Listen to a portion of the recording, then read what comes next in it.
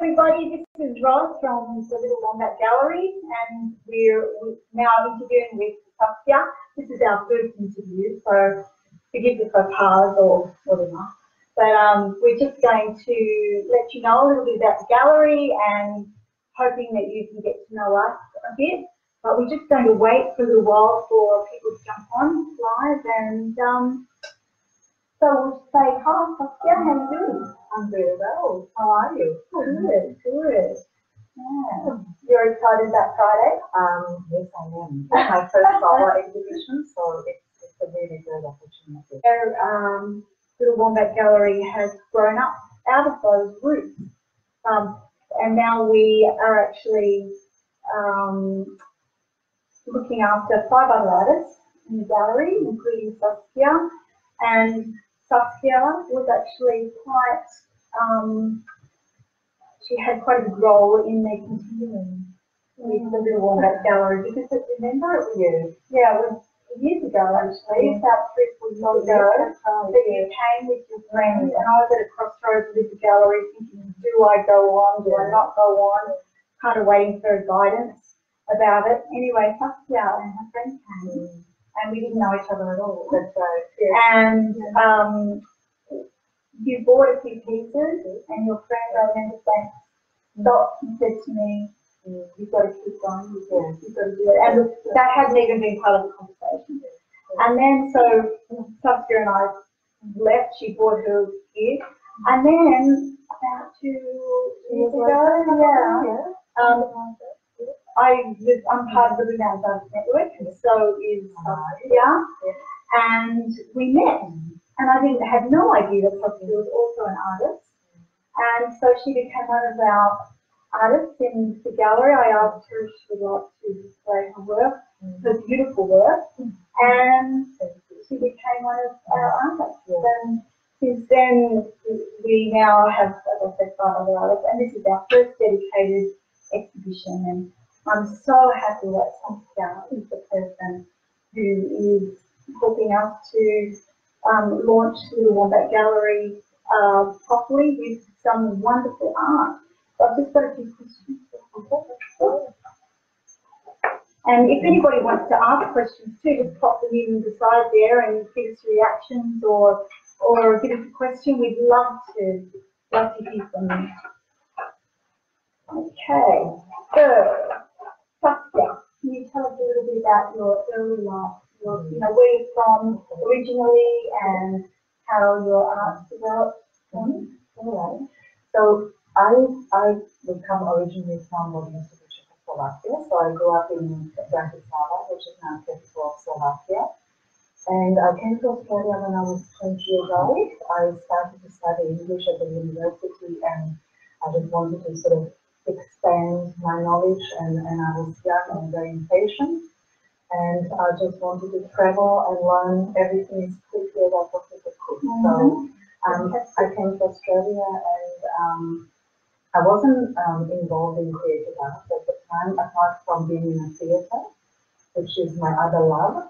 And it was sort of over time, as an enthusiastic gallery goer and somebody who always loved looking at art. I bit by bit developed this sort of perhaps entry into making art myself. So you drawn since you were a child? Yes.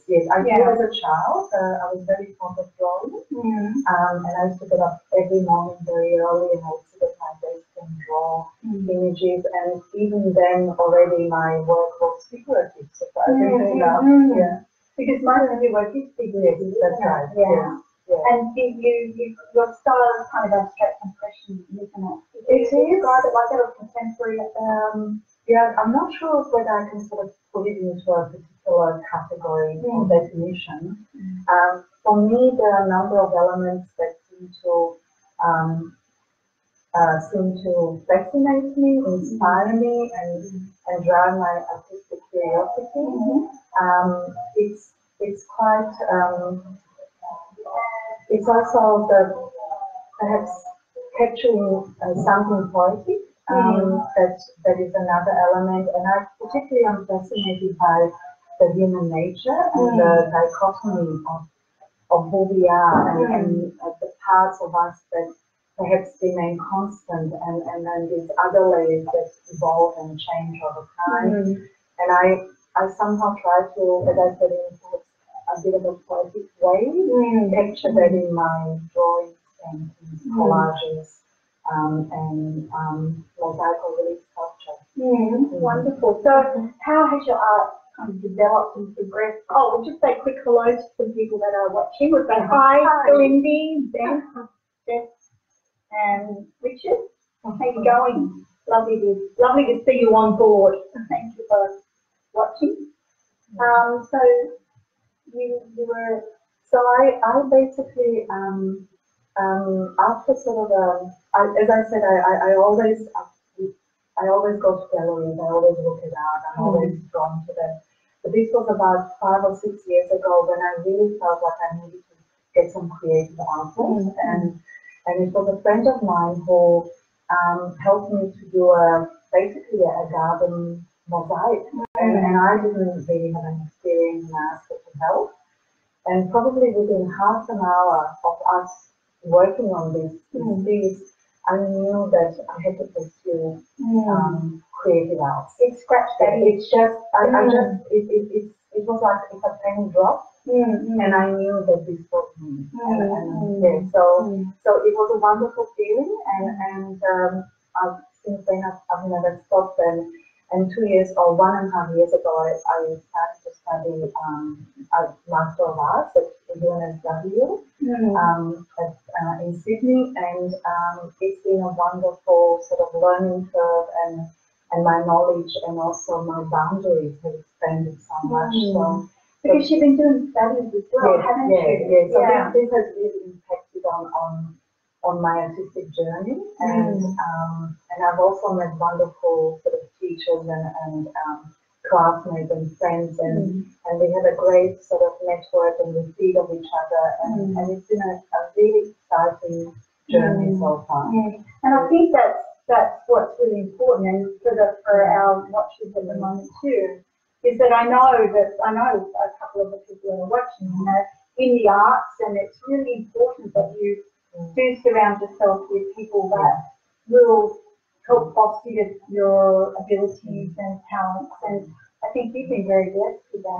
Yes. I consider myself very fortunate that I've had this opportunity to do that, and I really hope that I will always somehow be involved in various networks and be able to create with other people together. So as far as your mentors or people that have actually, had a big impact on your art, to start with, I think when I was a child, my grandmother really loved painting. In particular, I think she had about 50 paintings just in her living room. So I used to sit on the sofa and constantly look at all these wonderful paintings and let my imagination run wild. And I think that really inspired me, and then there were always lots of art books and her plays at home. So what were your favourite artists?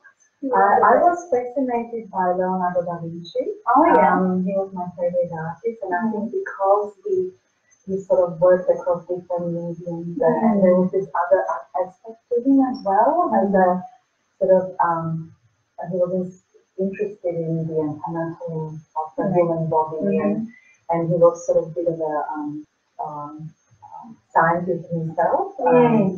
So I was really fascinated by his drawings in particular. Do you think that's reflected in your art?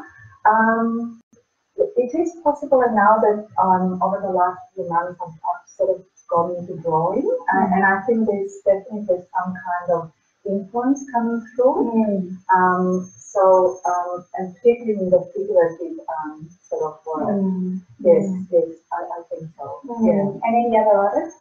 Look, there are so many. For a while I was really inspired, like probably many of us are impressionists. Goya, I find his work, even though it's sort of bit darker and ponders a lot about the sort of darker side of human personality and human character.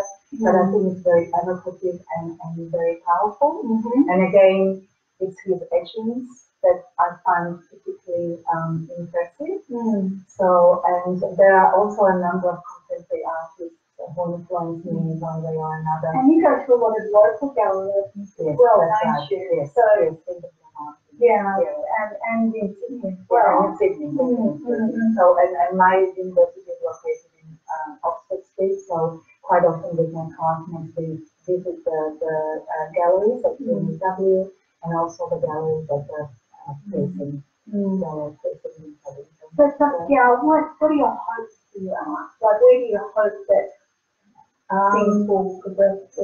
Well, I would be incredibly happy if I could, if art could be my living way of life and be able to basically live from art. I guess any artist probably Lots of us aspires to that. Yeah.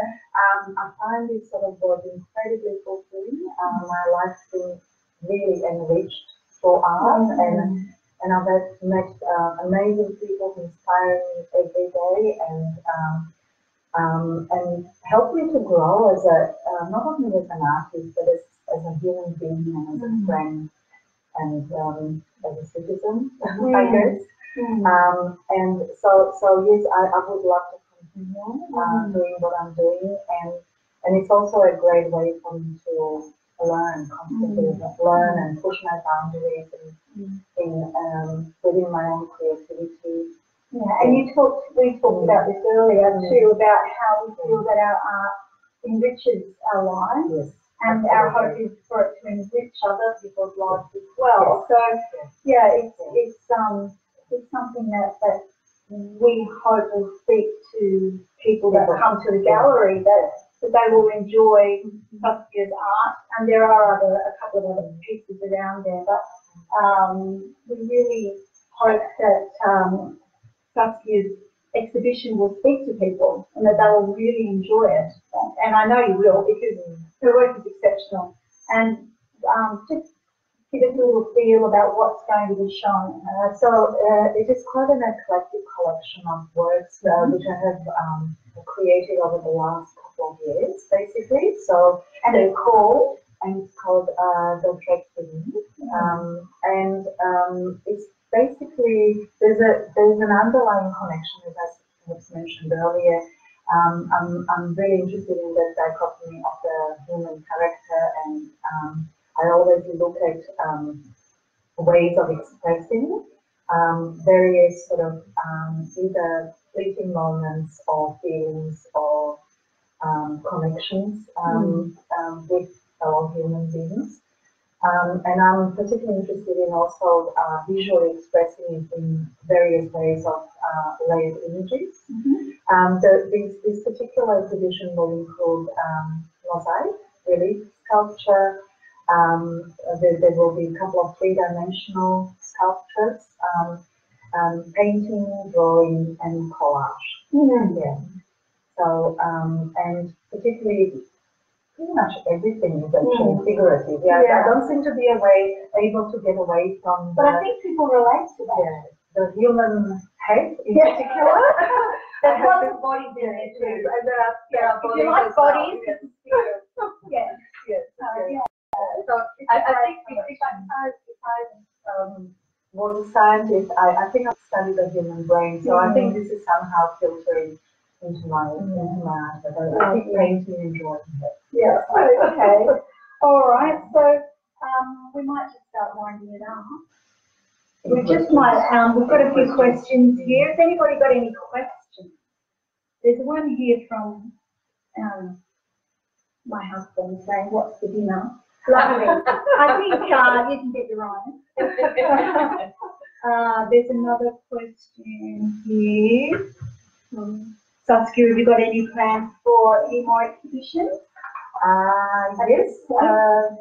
My classmates and I, we've been talking about some group exhibitions. So, and we've been sort of fairly, at this stage, very loosely brainstorming around what sort of thing we could put together so we could somehow bring all our practice and current sort of works together. So something might be happening possibly in Paddington. Yeah, fantastic. So when will that be? Hopefully this year. Yes. Okay, and there are a couple of other comments from Kim. Hi, Kim. Yeah, love your work, Saskia. Thank you. And I think people will love your work, and as they love you, because Saskia is one of the warmest people that I've known. Very creative, very warm, very approachable. Now we've got the opening on Friday night. It is shaping up to be quite a great event. We're expecting quite a few people, but there are a few little spots available at the moment, so you'll have to RSVP if you want to come. But just contact me at the Little Wombat Gallery. We'd love to, squeeze as many people in as we can to have a look at Saskia's beautiful work, and so you can meet her. And we'll have the official opening probably around 7, but it's between 6 and 9 on Friday night. Anyway, we've really enjoyed this time together, and I hope you've enjoyed listening to Saskia. Follow us on Facebook. And we'd like you to follow us on Facebook and also Instagram as well. And any questions, just shoot them to us, and we'd be happy to talk to you. Thanks very much for watching. Thank you, and we'll see you hopefully very soon. The exhibition is on between the 25th of May and the 7th of June, 10 to 4 every day. Saskia will be here as well for a lot of those days. And just check with me, and you can come and have a chat, and she'll talk to you about her artwork. So see you then. Thank you. Bye, everybody. Bye.